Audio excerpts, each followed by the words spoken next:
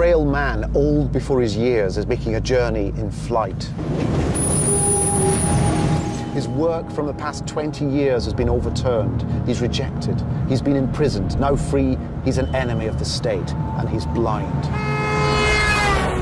Plague ravages London, his home city. He's got to get out. It could be a sad end, weren't it, for the fact that this man has just finished writing the greatest poem in the English language. He is John Milton, and the poem is called Paradise Lost.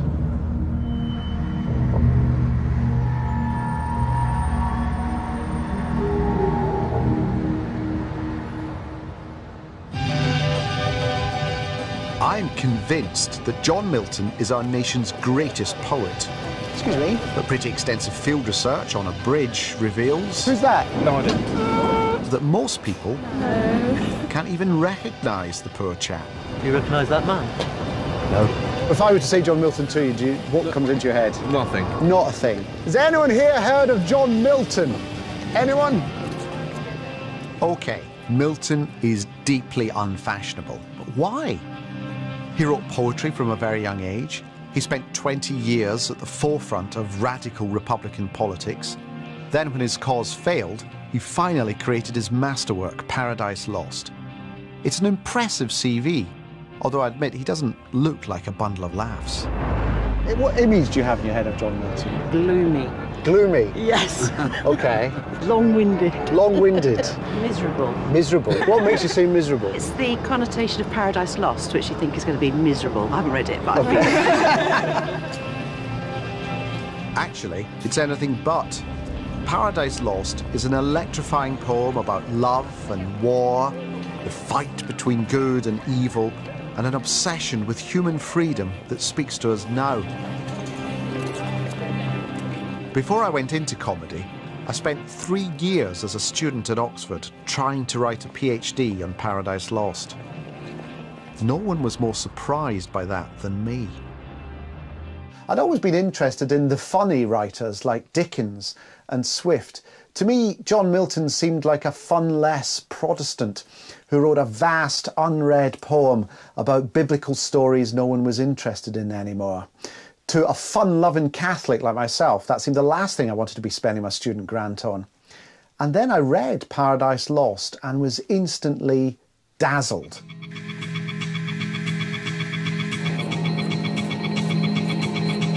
Of man's first disobedience and the fruit of that forbidden tree, whose mortal taste brought death into the world, and all our woe. With loss of Eden, till one greater man restore us, and regain the blissful seat. Sing, heavenly muse. John Milton mean anything to you? Yep. Yes? Yes? You've heard of John Milton? Of course. When I say John Milton to you, oh, bless you, I've found someone. If I say John Milton to you, what do you think of? Paradise Lost. Paradise Lost. And have you read Paradise Lost already? Yes. And Yeah. what did you make of that? Full of energy. Absolutely wonderful. And I take it from your accent, you're not native born. I'm not native. Where are you from? I'm an Australian. So we have to go all the way to Australia to find someone out your greatest who's poet. enthused Absolutely. about John Milton. Absolutely. Standing on this Yeah. frozen bridge That's right, across it's the cold. ice-cold Thames. Well, bless you for remembering him. Thank you very much. I think we should all be celebrating Milton and celebrating his greatest poem. So before we plunge in, here's a little explanation of the great tale that's about to unfold. Paradise Lost is basically a massive, dramatic retelling of the story of Adam and Eve. God makes the world. He makes our first parents, Adam and Eve, and he puts them in charge of the Garden of Eden. He tells them they can do anything apart from eat of the fruit of the tree of knowledge. Satan, a fallen angel, disguises himself as a serpent and comes along and tempts Eve to eat the apple. She then persuades Adam to do so too. God is angry and banishes our first parents from the Garden of Eden. Paradise, it seems, is lost forever.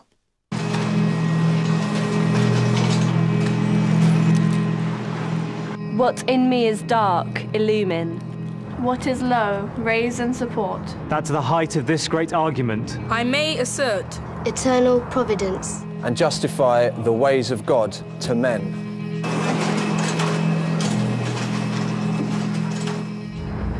Milton surprises from the very start.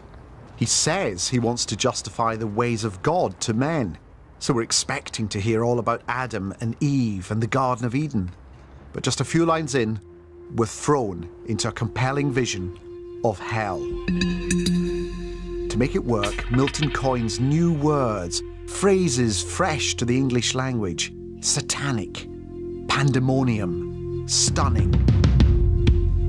We join Satan, freshly cast out of heaven, examining his new surroundings. At once, as far as angels ken, he views the dismal situation, waste and wild, a dungeon horrible, and all sides round as one great furnace flamed, yet from those flames no light, but rather darkness visible. This is one of the most famous passages in Paradise Lost. I remember when I first read it how memorably dramatic the language seemed.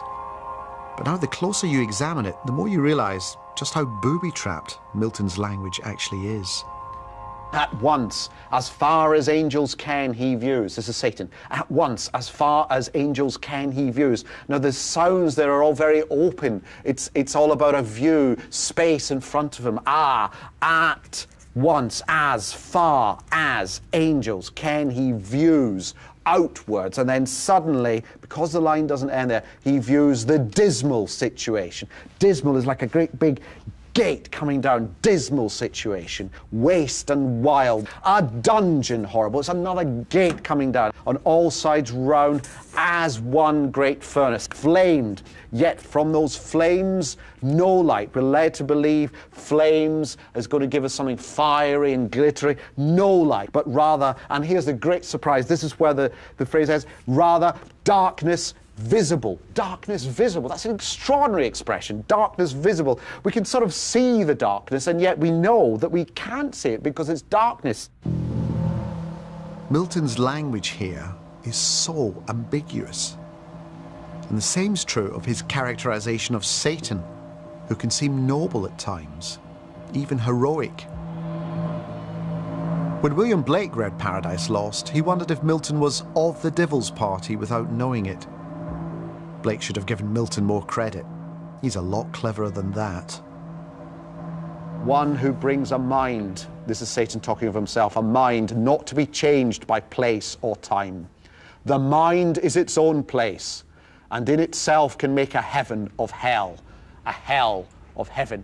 That's Satan saying, I can take words that mean the opposite of each other, and yank them together, and somehow they will impress you. They will make you feel that I've somehow come up with an argument that is persuasive.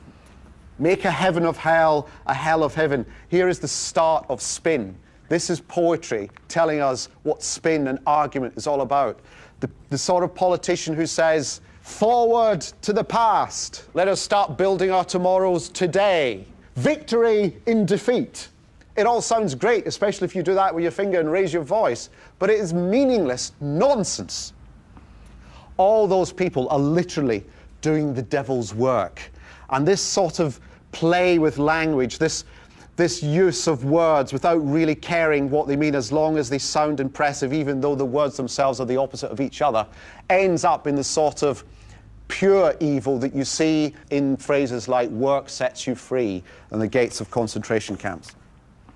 Milton makes us feel that we are not being told that this is wrong or this is bad or this is manipulative. He allows us to work it out for ourselves. From hell, we go to heaven via Slough. In a porter cabin by the A4, a class of 11-year-olds are gathering to discuss Paradise Lost. I have at last put up all your pictures to do with Milton's description of hell. Now we're going to pick that work up today and we're going to look at the opposite. So what's the opposite of hell? Yeah? Heaven. Milton's not ragingly popular in schools these days. He's often considered too difficult.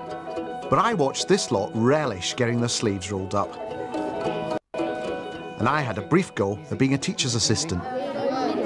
Have you come across any strange words?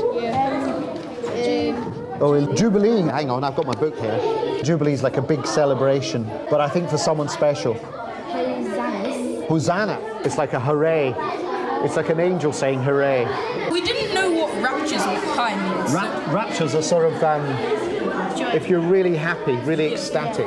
We know all the rest, though. You know all the rest? Oh, well, you don't need me. No. Oh, well, I'll leave you to it.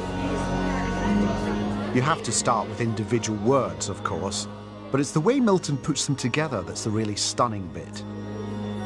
The class, for example, thought it was great that Milton described heaven as having a river of bliss running through it. A river of what? It feels so real. But while it feels so real, it's also very difficult to kind of put your finger on every little detail. It's like, you know, you came up with this phrase, river of bliss, which sounds great, but you can't actually imagine what bliss looks like. So to have a whole river of it is like unimaginable, and yet it feels real. And I think what I found about Paradise Lost is it's magical like that. You feel as you're reading it, you sort of know what's going on, and yet the more you think about it, the more you think of it in different ways. Even when you're 78, still see it as something that you're reading for the first time. I'm still learning. I've learned a lot today from going around. Thank you for teaching me more about Paradise Lost. Thank you very much. Thank you for coming very much.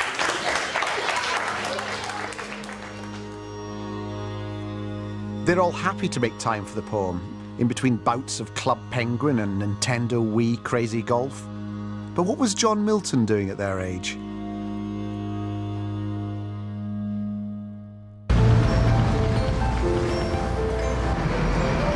Well, Milton was born in the dynamic heart of London, here on Bread Street in 1608.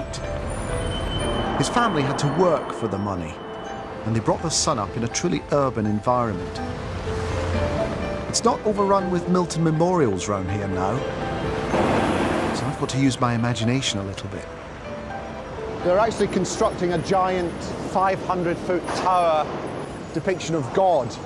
These are God's ankles that we can see. So it's an initiative from Boris Johnson. And there you can see a depiction of hell, the lower regions, the massed ranks of the fallen, living in a sort of an eternal torment of pain and sadness, I think, really. Ah, at last, a sign. John Milton Passage.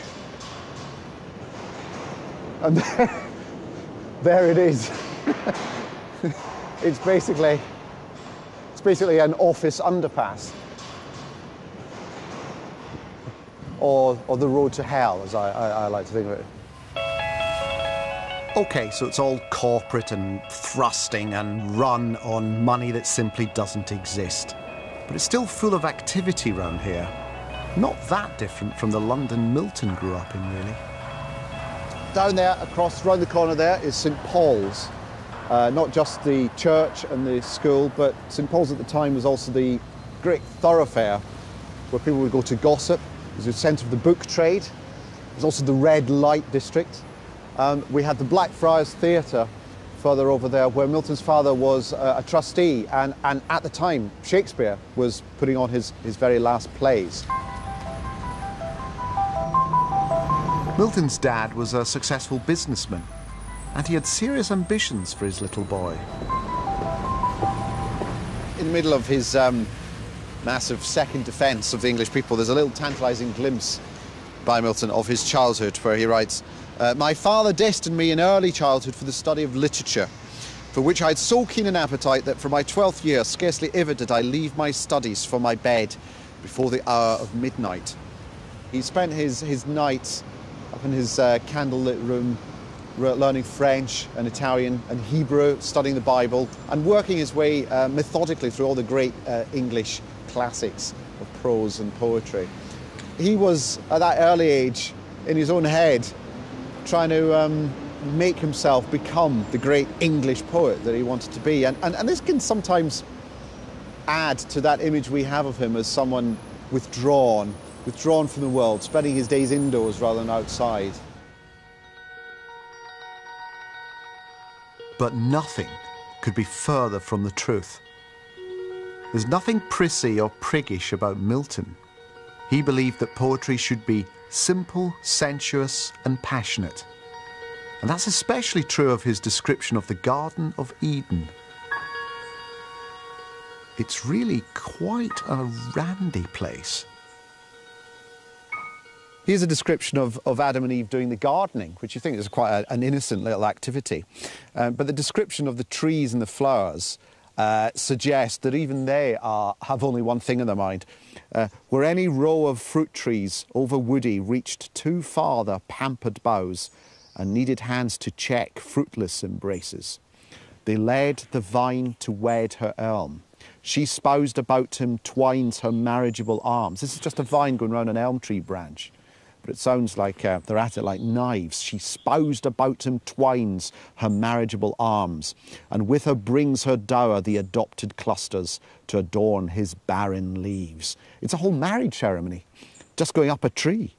And I was looking for another passage, but on the way I came across this, which is a description of Eve serving dinner to the archangel Raphael. And it says here, "Meanwhile at table Eve ministered naked, and their flowing cups with pleasant liquors crowned.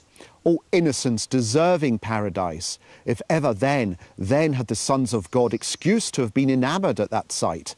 But in those hearts love unlibidinous reigned, not jealousy was understood, the injured lover's hell." That's a description basically of the angels in heaven potentially lusting after Eve.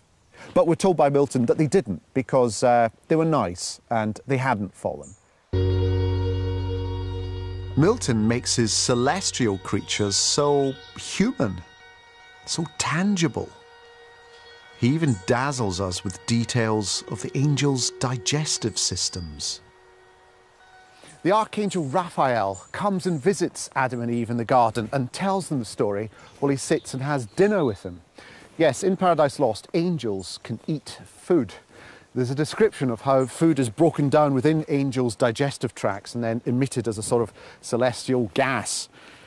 Tasting, concoct, digest, assimilate, and corporeal to incorporeal turn.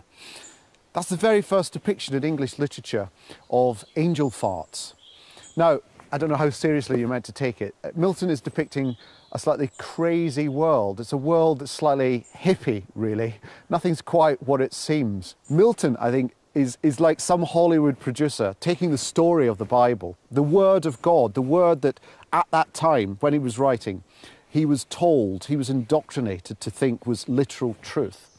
He's taking that story and he's chucking a lot of it away and rewriting bits of it for himself. He's making the Bible in his own image. Now that's an incredibly daring thing to do. It makes it much more human, but it also makes it a little bit more ambitious, arrogant, dangerous.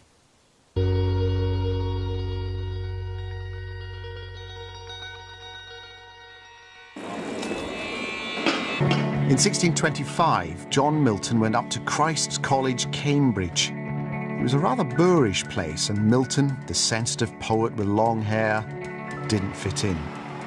He hated it, and when he left, he moved back in with Mum and Dad. And they moved here, Horton in Berkshire. Milton was now a jobless 20-something living with his parents in the middle of nowhere. Milton wrote to his old school friend Charles Diodati that he was having a great time here. He was being given the chance to think, to read, and to write. But I just wonder whether that's him being slightly too defensive. I'm not sure he would want to have died here. Soon there are signs of restlessness. In an early poem called Lycidas, Milton rages against corruption in the church. Later, he began to loathe the bishops and denounce the interlinking of church and state. Milton wanted to determine his own relationship with God. He didn't want anyone else telling him how it was done. Something happened in Horton that may have stirred him further. When his mother died, she was buried here in St Michael's, but the wrong way round. Her gravestone was criticised by Church of England inspectors who wanted to enforce uniformity. But the Miltons never did turn the grave the right way round. I like to think that Milton's contempt for the bishops, which happened round about this time, may well have been the product of theological inquiries going on in his own head and conclusions he'd come to anyway, or may well have been set off by this little petty dispute that was going on, being told that his mother's remains were buried squinty. It can be the personal things that radicalise a young mind and galvanise it against authority. John's mind was bubbling. He needed to get away.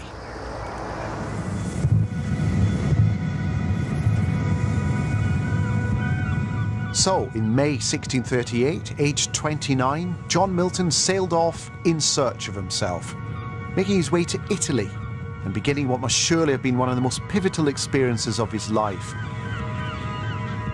It was, to use one of Milton's most enduring expressions, a journey to fresh woods and pastures new.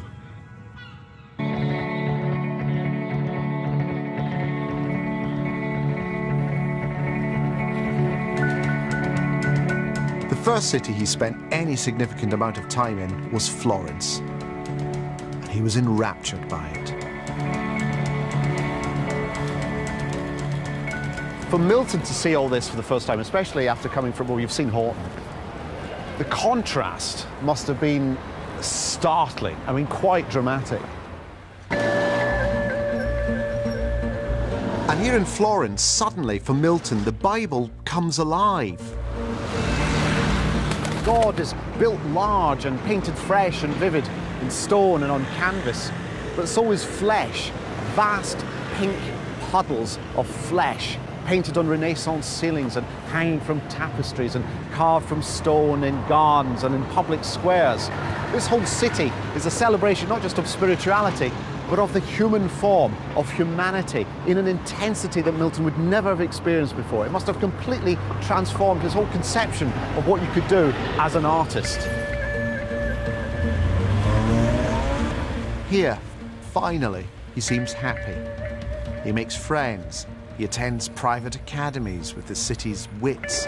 He reads them poems he's written in Latin and Italian, and they love them. They still do. Giovane, piano e semplicetto amante, poiché fuggir me stesso in dubbio sono, Madonna, a voi del mio cuor l'umil dono farò divoto. Well, thank you very much for reading out the Milton. It sounded beautiful. It was, thank you.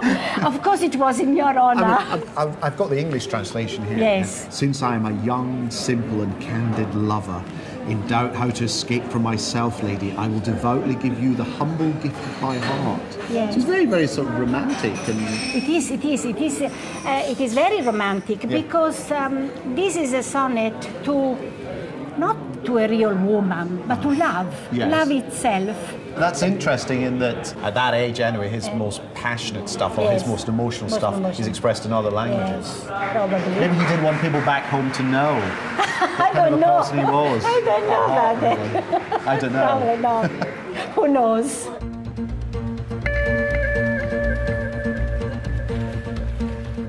Paradise Lost was finally published almost 20 years later, but it may have begun life here. Around now, Milton makes some tantalising early notes on Paradise Lost as a 5-act drama.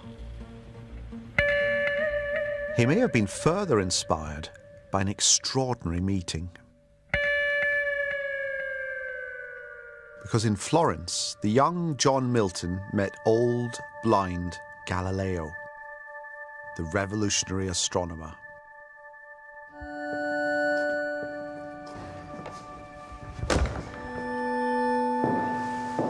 The meeting may have taken place here at Galileo's villa, but he was under house arrest for challenging the traditional teachings of the Catholic Church.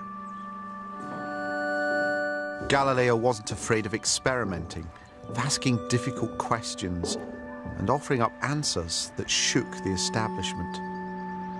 I think in that respect, he was a kind of role model for this young poet from England. In Paradise Lost, Milton's depiction of God and the heavens seems almost scientific, and it has a curious distancing effect. I'm just looking here at Milton's description of the heavens in Paradise Lost, and it's a very mechanistic, scientific, very rational, physical description of how the heavens work. It's almost like Galileo. He's trying to not only describe but explain the movement of the stars and of the angels. He describes here, meanwhile, upon the firm, opacious globe of this round world, whose first convex divides the luminous inferior orbs, enclosed from chaos and the inroad of darkness old, Satan alighted walks. Opacious globe, convex, luminous, inferior orbs. It's like walking through a science museum. And yet this is the description of the division between heaven and hell. The same mechanistic language applies to Milton's characterization of God. Whereas Satan gets all the good speeches, God comes dangerously close to sounding incomprehensible. This is God talking about how if Adam and Eve are going to eat the apple and fall, it's their own fault, not his, even though he knows in advance that they're going to do it. It's all about him trying to explain away his foreknowledge of their sin. And God says, their will, disposed by absolute decree or high foreknowledge, they themselves decreed their own revolt, not I. If I foreknew, foreknowledge had no influence on their fault, which had no less proved certain unforeknown. I've no idea what that means. I assume you don't either. And I'm not sure you're meant to, really. It's a very, very elaborate, long-winded justification by God in very abstract theological language of his whole system. Now, I am intrigued as to why Milton writes about God and heaven like this. It's a little bit dull, really. It's a bit boring. Is it because he feels a little bit guilty about how carried away he got with himself and his own powers and abilities in describing Satan earlier on? He was almost too good at describing evil. And as a penance, has he decided to be a little bit less ostentatious when describing God? I can't quite accept that. I was once asked on a Radio 4 programme why it was that I gave up very, very, very early thoughts of becoming a priest. And part of the reason I said was that from my study of theology and religion and interest in sort of spiritual matters, no one had actually explained to me why it was that Jesus had to die to save mankind.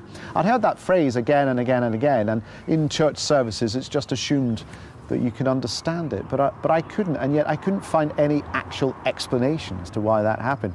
And I said on the programme that no doubt in saying that I'd get lots of letters, and I did. And these are all very, very, very well-meaning and understanding attempts to resolve my dilemma. Someone here says, I was surprised to hear you couldn't understand why God had to die for our sins. God doesn't have to do anything. That is what being God means. Another one here that says, the short answer is Hebrews 2:14. Someone sent in a diagram. Someone else said, please find the enclosed brochure distributed by Jehovah's Witnesses. You'll find the answer on pages 6 and 7. So the answer to the question is, don't ask the question. Yet in Paradise Lost, that's precisely what Milton does. He's so ambitious. He says he's going to write things that unattempted yet in prose and rhyme. He's going to justify the ways of God to man. And yet he doesn't. His God is a dull God. Is that deliberate? Does Milton write a boring God because God bores him? I wonder whether in the battle in Milton's own head between the theologian and the poet was beginning to win out. John sailed back to England in 1639, and the rumblings of discontent that had started back in Horton began to get a lot louder. He didn't like the way the country was being run, so he did something about it. He put his poetic ambitions to one side and plunged into politics.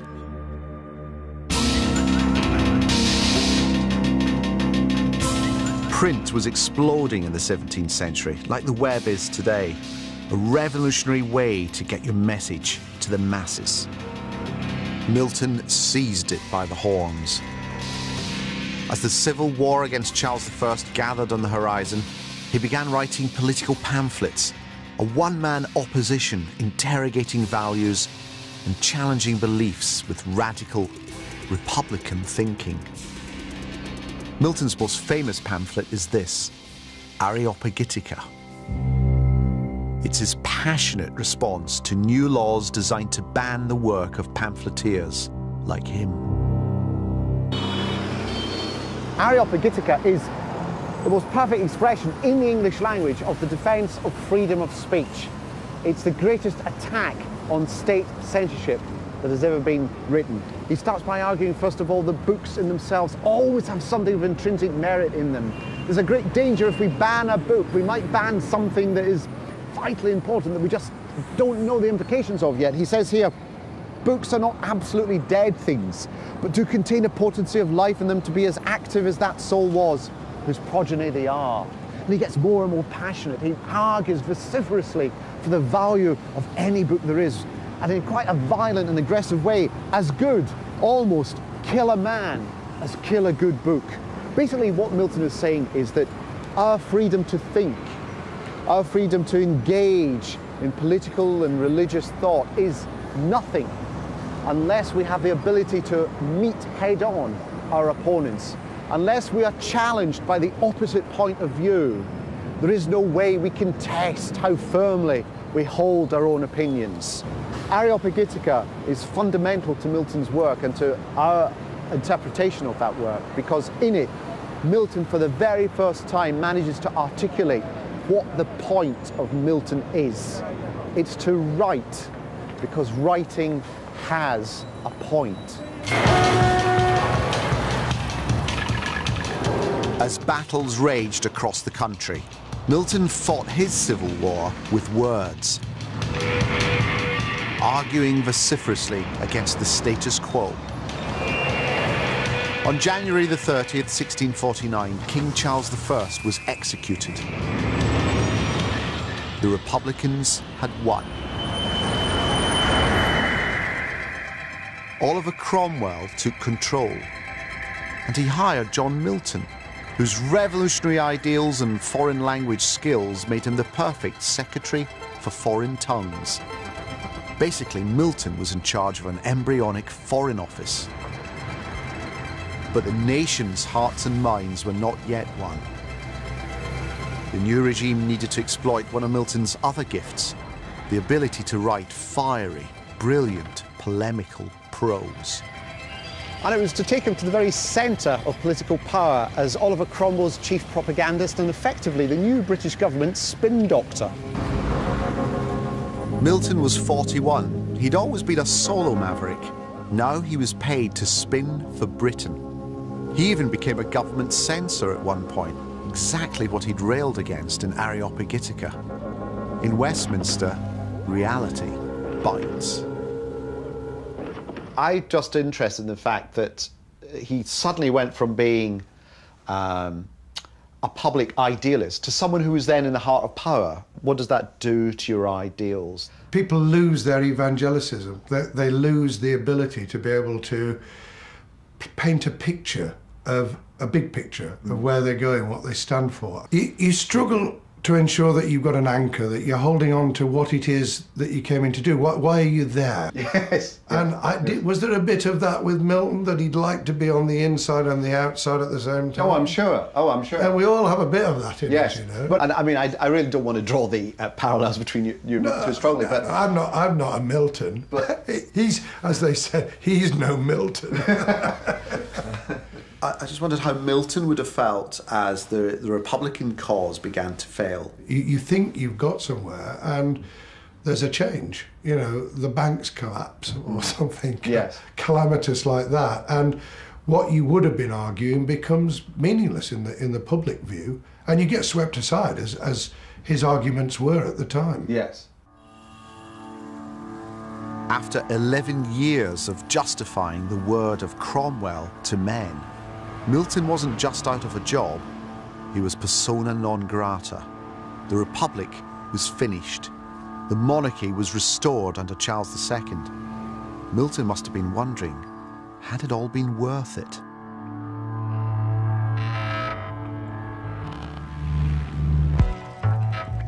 In Paradise Lost, there's an enormous set-piece battle in heaven between God's side and Satan's forces, who revolt because God's created his son, the Messiah.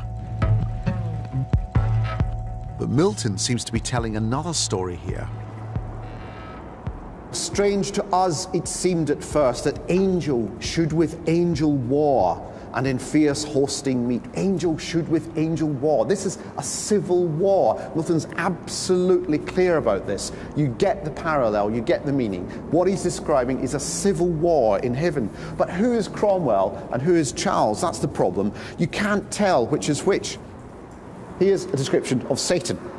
Satan, with vast and haughty strides, advanced, came towering, armed in adamant and gold. He's described there as someone very regal, someone aspiring to kingly authority. Is Satan Charles? Is he Charles? Or is Satan what Cromwell was like at the end of Cromwell's reign? Because Cromwell aspired to be like a king, didn't want to call himself a king, so was crowned Lord Protector.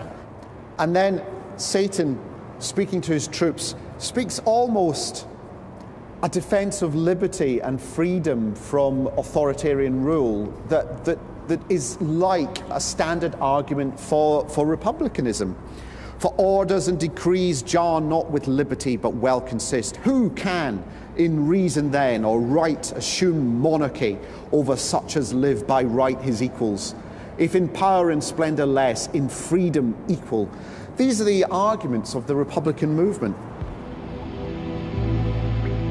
In a parody of modern warfare, Satan and his crew invent gunpowder. And then the other side come up with a really unique weapon.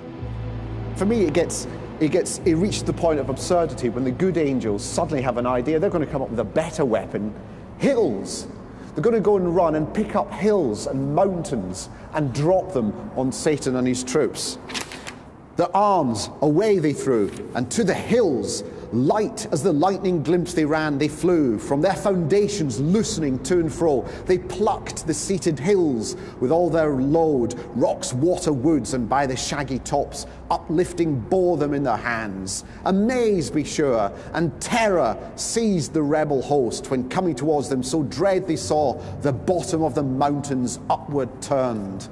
It's quite ridiculous. It's a grand, magnificent, huge custard pie fight going on in the sky. It's all very entertaining, as I'm sure Milton meant it to be. But he makes this war so absurd that I actually find this part of the poem rather unsettling. He's almost questioning the whole point of war. Given that what he's been through and given the disillusionment he's felt, he's in his head, he's almost coming at the poem saying, was all that just a complete waste of time from start to finish? Was the whole Civil War, it doesn't matter which side you were on, was it just all pointless?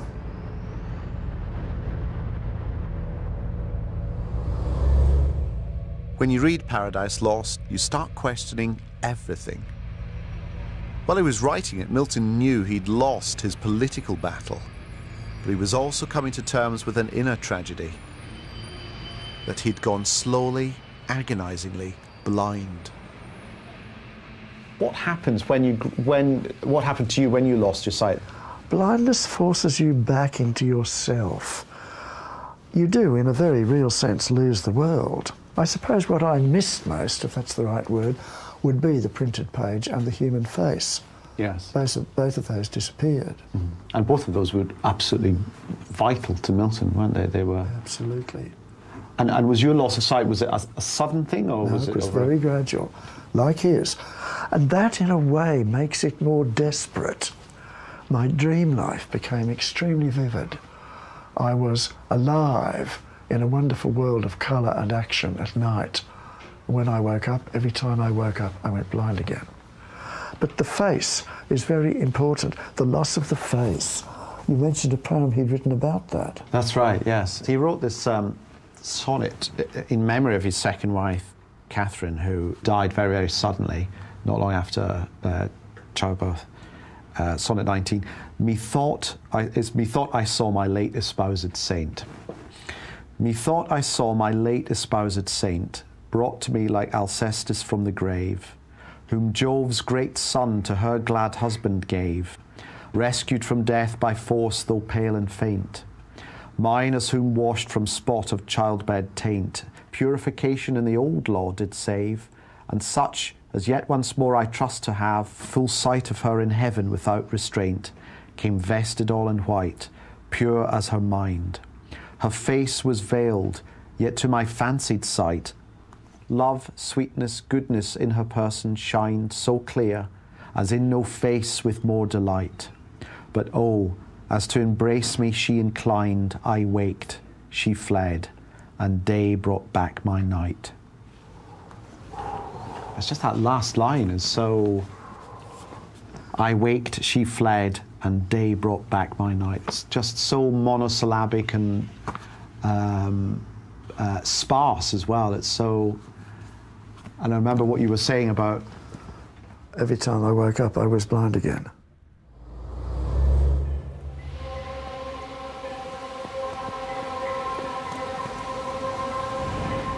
In Paradise Lost, Milton says he wants to tell us of things invisible to mortal sight.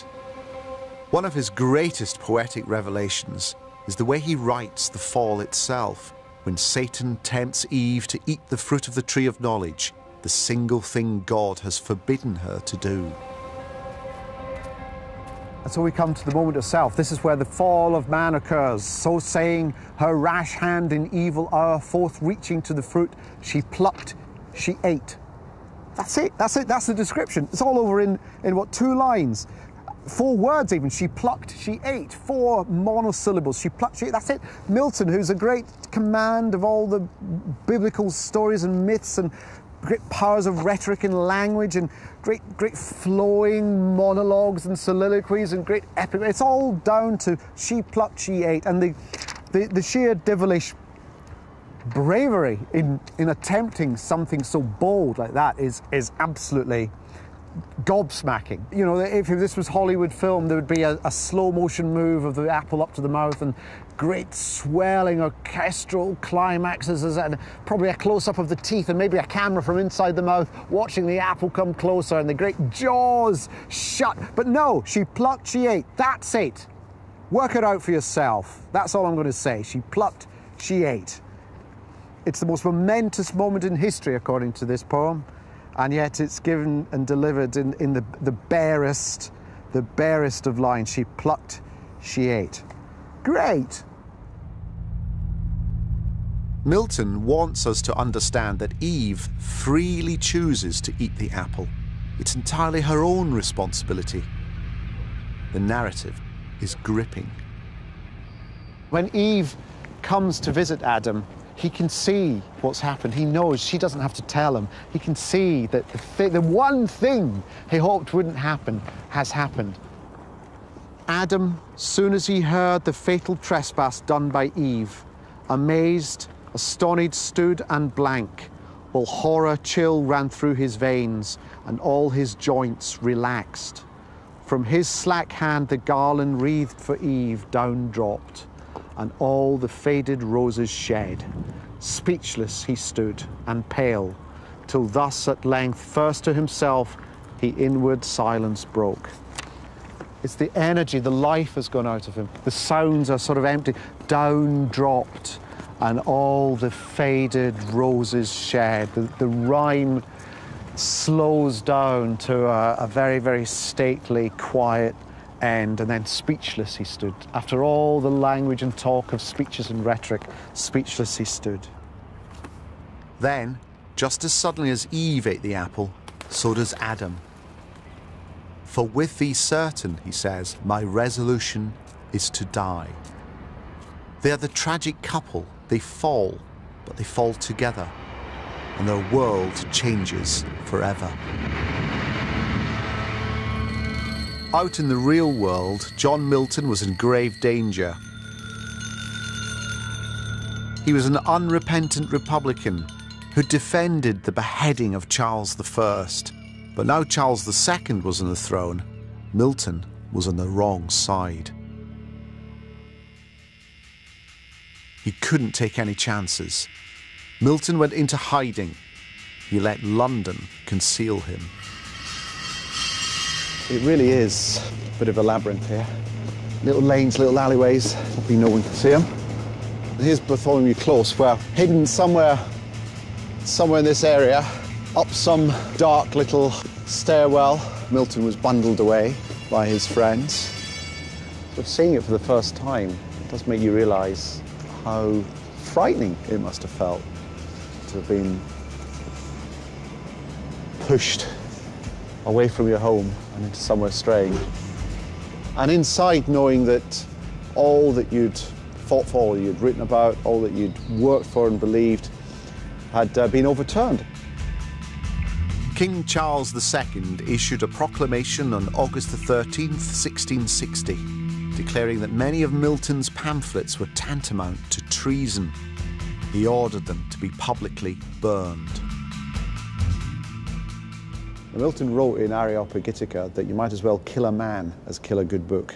And yet now his works were being burnt outside the Old Bailey, and many of his associates were being put to death. Soon the new regime caught up with Milton, and they threw him in the Tower of London. He was a political prisoner. Milton was blind, far from his friends and family, trapped between four walls, with only his own thoughts for company.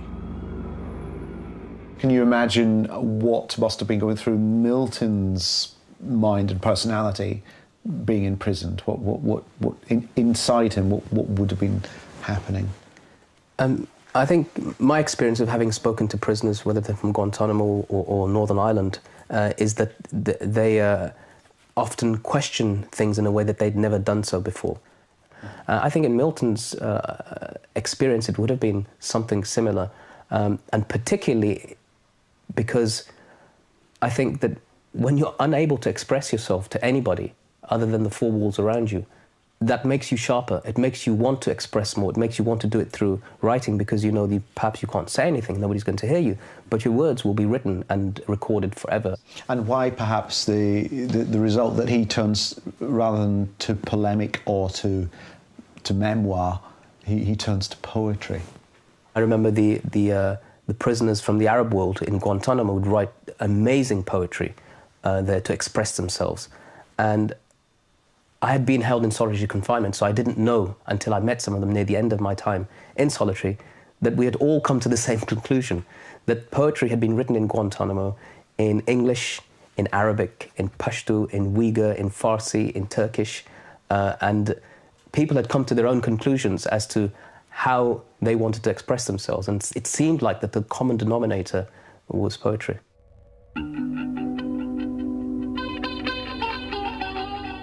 Released from the Tower after a couple of months with no charges to face, the poetry finally flowed from Milton.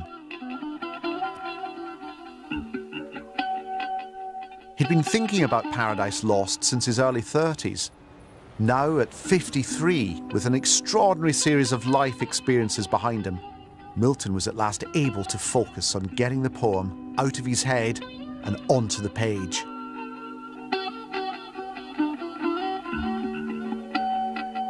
Living a quiet life somewhere here on Bunhill Row, known then as Artillery Walk, that's exactly what he did. Milton claims that the words to Paradise Lost came to him as divine inspiration in the middle of the night, in his dreams. Now, whether that claim is true or not, we do know that Milton would rise very early in the morning with vast chunks of the poem already composed in his head. The problem was he was blind, and he would have to wait until a member of the family stirred or a friend came to call and asked them to write it down in the form of dictation. So it was a complex task, one that he had to absolutely focus all his attention on. And while all that was going on, another great drama came along. Plague was engulfing the city. The poet, his family, and his precious manuscripts, the sum of his life's work, had to get out of town.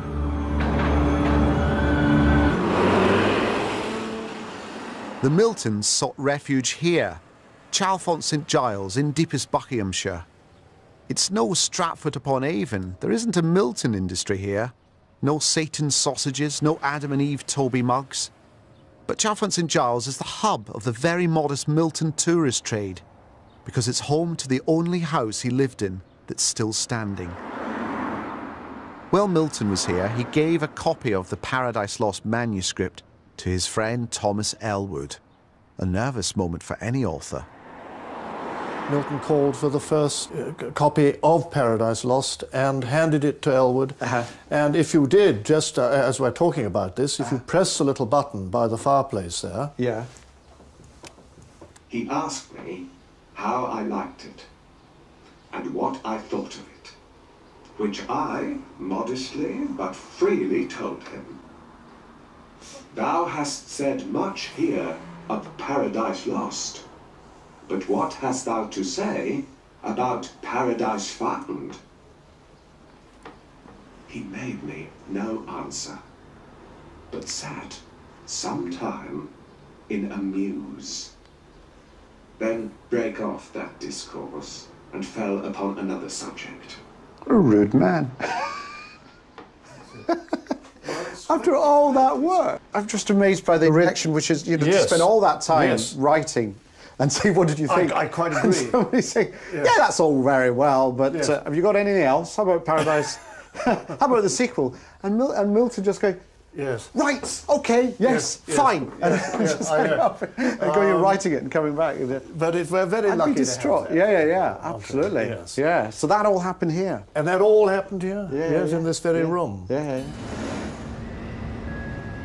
Milton had to wait 2 years between finishing the poem and actually publishing it, because the Great Fire of London decimated the city's print trade.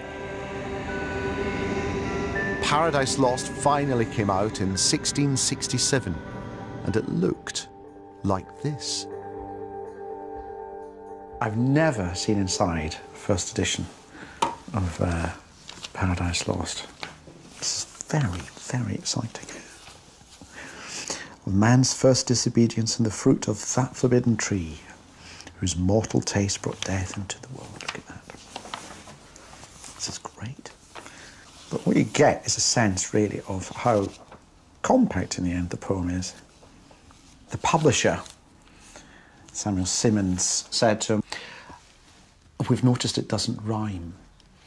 And the thing, what was rhyming couplets at the time Milton was writing was very popular. And he's been asked by his publisher to put in a justification for why it doesn't rhyme. So Milton writes a defence of the fact that the poem doesn't rhyme. I say a defence, it's really just a big, very, very articulate yeah to all those who do use rhyme. Rhyme being no necessary adjunct or true ornament of poem or good verse, in longer works especially, but the invention of a barbarous age to set off wretched matter and lame metre. Graced indeed, since by the use of some famous modern poets, carried away by custom, but much to their own vexation, hindrance and constraint to express many things otherwise, and for the most part worse than else they would have expressed them. So he's basically saying, sod rhyme, I don't need it. People who use rhyme are using it as an easy way out to get around the fact that they can't push their creativity in other directions. It's very exciting. Sorry, I've started reading it now, which I imagine is bad television. But I can't help myself, because I've got Milton's first edition in my hands. So I'm going to read it. Milton spent his final years completely absorbed in writing and thinking.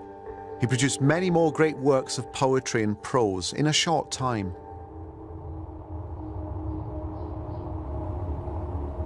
He died in November 1674, and he's buried here at St Giles Cripplegate, in the heart of London, the city in which he spent the vast part of his life. It's not much of a shrine, so I suppose the best way to remember Milton is by reading his words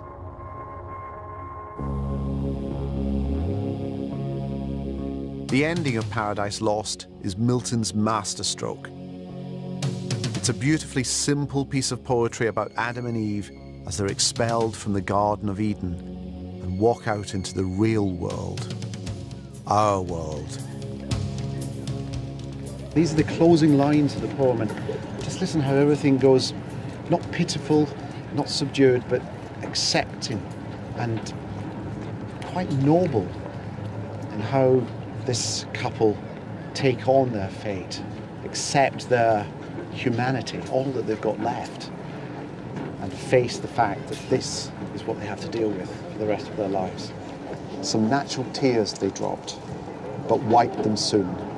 The world was all before them, where to choose their place of rest, and Providence their guide. They, hand in hand, with wandering steps and slow, through Eden took their solitary way.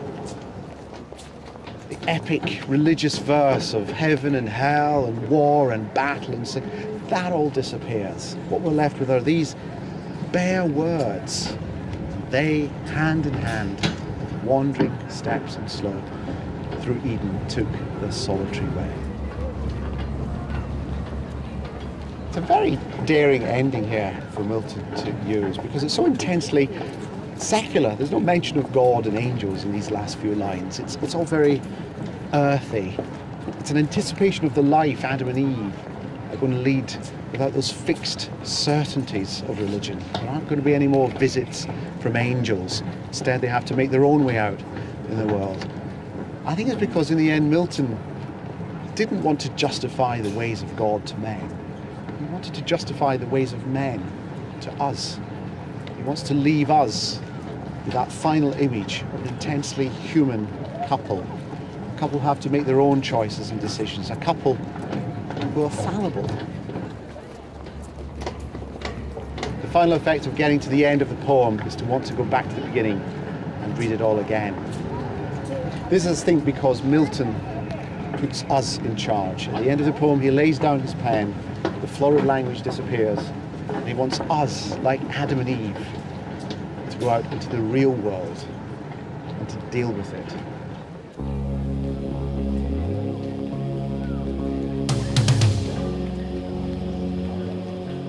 I never did finish my PhD on Paradise Lost. Maybe that's because the poem defies any definitive interpretation. After everything that Milton went through, he's urging us to keep examining things, to keep celebrating our freedom to think for ourselves as sentient, fallen, human beings. If you want to be inspired, disturbed, confronted with your failings, and reminded of your strength, and if you want to read what it feels like to love and to be free, then you simply have to read Paradise Lost.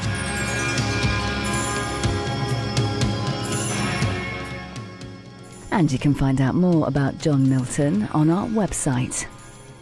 The BBC Poetry season continues with Michael Wood on Beowulf tomorrow at 9 on BBC 4, and Sheila Hancock ponders poetry in My Life in Verse on Friday at 9 here on BBC 2.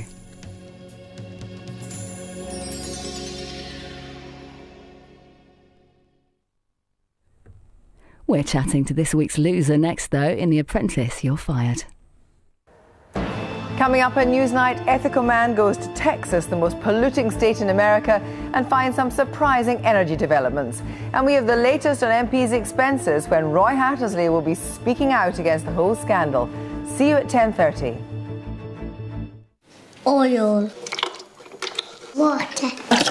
Whoa, I'm doing an experiment. Put the honey in. Ping pong ball. Go. Floating. Floated. Heavy. That was sink. Oh! It went. Float.